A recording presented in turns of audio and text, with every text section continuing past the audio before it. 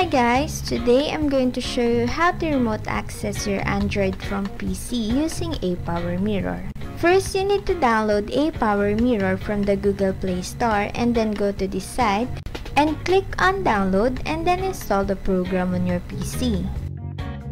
Once installed, connect your phone using your USB cable or via Wi-Fi. After connecting your phone, go to www.join.me and then create your account.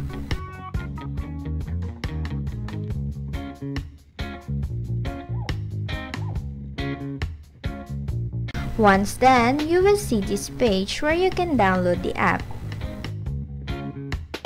Simply install the program on your PC so that you can share your computer screen.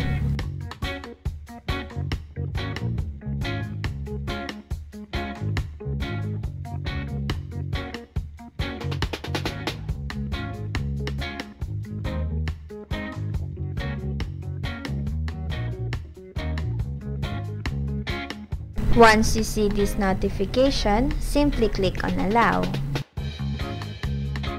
And that's how to remote access Android from your PC. Thank you for watching.